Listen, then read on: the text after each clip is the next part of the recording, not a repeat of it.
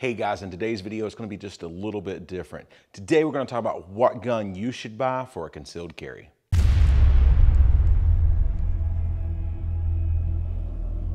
If you're new to us, I am Brian from Impact Defense. I am a certified hand-to-hand self-defense instructor. I am also a certified firearms instructor, and I am also a concealed carry permit instructor. So I am constantly getting questions like, hey, I'm looking for a gun for concealed carry. What do you think is the best one to buy? Okay, we're gonna look at this maybe a little different than some others do.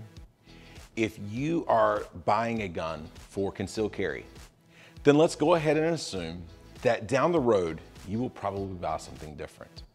Now, it could be because of a different size or something like that. So what we wanna do is actually look at a line that you might like or a brand that you might like. Different brands of guns have different feels. And we're gonna talk about the guns first that are on the table here for a moment. My very first purchase of a gun was actually a Hi-Point 9mm. Now, one of two things are happening right now. You are either probably laughing hysterically or you are going like, yes, Hi-Point. Hi-Point is one of those companies that is extremely polarizing. It's a love them or hate them kind of thing. I will tell you right now, I'm not really a fan, but I was fooled in the moment and told, oh, but it's made just like a Glock. I know. Go ahead and laugh amongst yourselves for the moment. Good? Okay. So anyway, here's the thing about Hi-Points. If you have a good Hi-Point, I'm shocked at how good they can be. But if you have not a good Hi-Point, it is horrible. I know this because my brother was actually the first one to get a Hi-Point, and then I bought one shortly after that. Actually, both of ours were very good. Our father bought one, and it was horrendous. I had some other people that bought one. My brother bought another one. All of those were horrendous. We just kind of got lucky in the fact that the two that we purchased were pretty much the way people said they were. What you have a lot of times with Hi-Points is double feeds, failure to feeds. It's just not reliable overall as a brand. Now again, if you have one of the good ones, it's a real good one. But I do not suggest it, and especially for concealed carry, because I mean, that's a very, very heavy and bulky gun for concealed carry, especially when you consider that these things only carry about 8 rounds. Now, while we're in the smaller round count, let's think about the smaller little pocket guns. This one is a Ruger LCP. I am not a huge fan of pocket guns, mainly because they are less accurate over distance. And I realize, okay, I teach self-defense and we talk about the distances with gun stuff is usually very, very close in. So I understand that that can be negated a little bit, but still not my favorite. But I understand there is a use case to these. If you just know you're not gonna carry anything else, anything bigger, then this is better than nothing. This would be a decent choice if you are looking for something that is going to be really, really small and something you can just slide in your pocket. Most brands have some version of pocket guns. It's not my favorite, but as you move forward, if that's the type of gun that you're gonna carry and that you will actually carry on a daily basis, then it's probably worth looking into. All right, next we're gonna move into, for me, it was the Kel-Tec. And one of the things I liked about this gun when I purchased this gun, the P11, is it was a smaller form factor with a double stack magazine. And so you could get a decent amount. Now, things have moved along really since this gun has come out, and you can get better guns in this form factor. But again, it's got a relatively short barrel. It's not gonna be extremely accurate over distance. Here we have the Taurus G2C. I like this gun, it shoots really well, and the G3C even has a better trigger than this one, but this is the one I have on hand right now. It is a really good gun, and it's kind of made in that Glock 26 kind of realm. It's a good one, it shoots really well. Here we have the Smith & Wesson 9mm Shield. I really like this gun. It shoots really well. It's very reliable, and it does everything that I expect out of a gun of this size. And it's kind of playing in that Glock 43 space. I've really enjoyed shooting it, and it's a fairly comfortable gun to carry. And then we move up to this one. This is not a concealed carry gun for most people. That is the full-size Glock 17. Now, I enjoy this gun. It shoots really well, but this is where we are gonna now start looking back across everything. And why I say that I think what you need to do is pick a brand and a line and stick into that. So the deal with each one of these, and all of these guns are completely unloaded, the magazines are out, but each one of these, they have their own feel, like I said at the beginning of the video. Now you need to start out by doing some research. When you are looking to purchase your first gun, do some research and decide on a brand and a line that you like. And the reason I say that is this.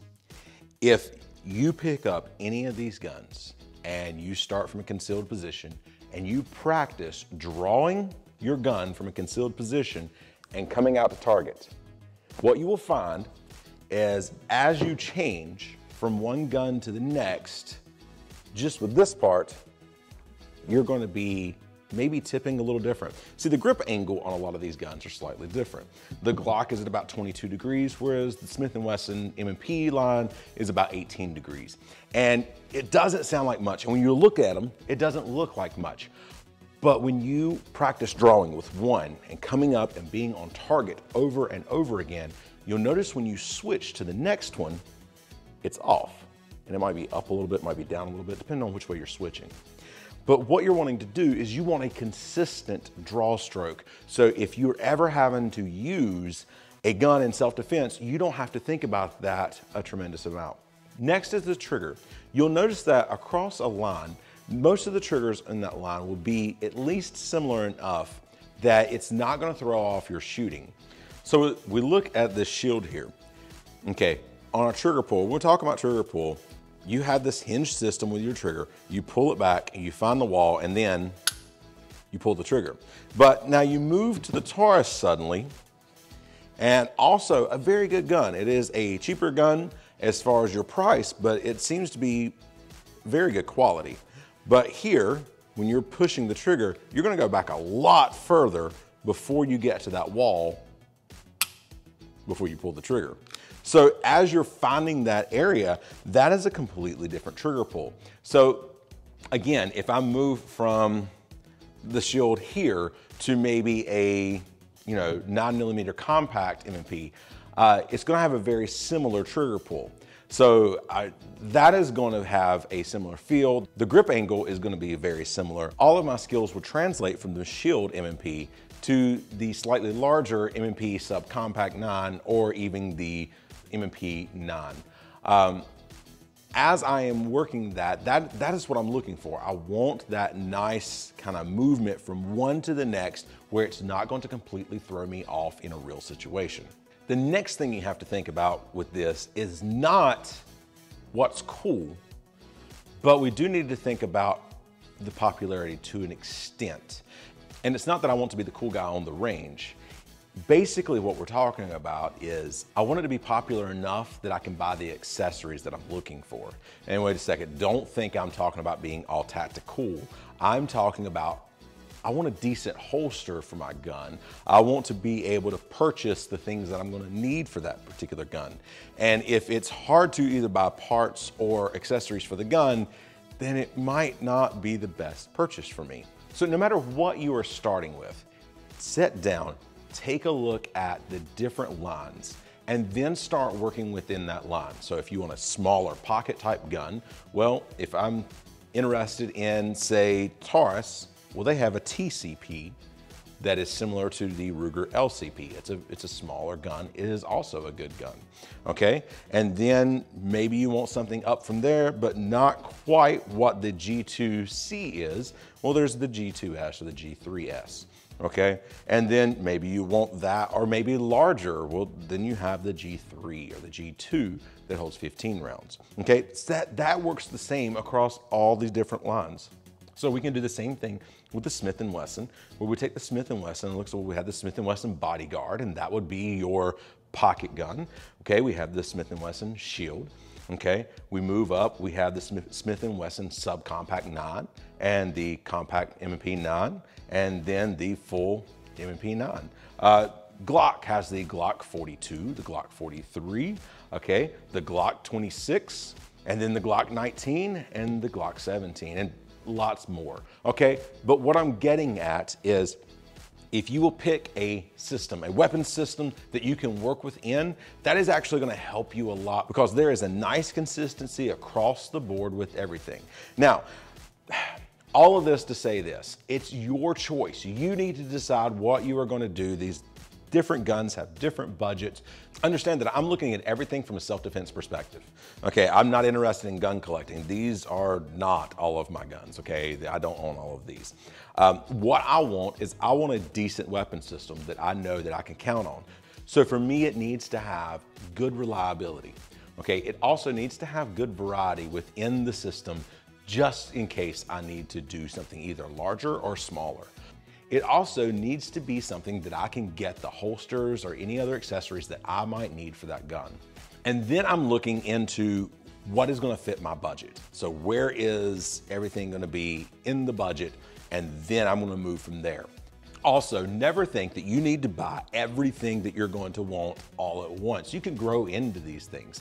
But if you will take the time and do some research before you get started, it's going to help you out tremendously. Guys, I thank you very much for watching the video. I hope this has helped you. I really wish for me that somebody would have laid this all out for me when I was starting to get into pistols and concealed carry. So I thought, well, if that's something that I wish that I'd had, then why not make this for somebody else? So try to make sure, if you're thinking about self-defense, weapon system first. What kind of weapon system? Make sure it's good reliability. Okay, make sure they have good variety, make sure they're popular enough that you can buy the accessories that you're going to need. Okay, and then you are going to fall into your budget. Guys, again, thank you very much, and we will see you next time.